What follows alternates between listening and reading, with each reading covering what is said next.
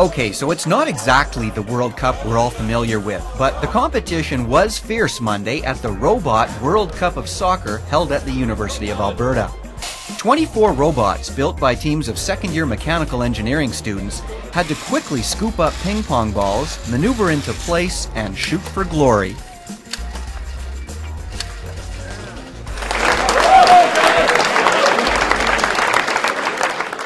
You get a lot of experience actually with the materials and having a look at like what works with what and what doesn't work.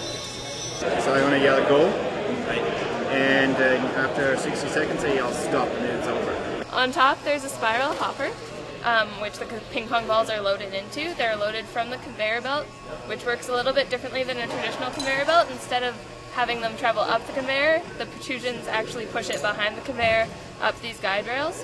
And then from the spiral hopper they're loaded into the launching mechanism, which has a spring inside of it, which is pulled back from the gears and launches about once a second. And the lesson learned in this practical assignment?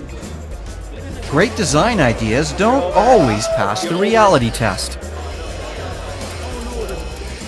It was really good for us because we built it early on, and then it has a lot more time for testing. And then that way we can fine tune it, because I know a lot of groups right now are just finishing up the designs and realizing that they're not working.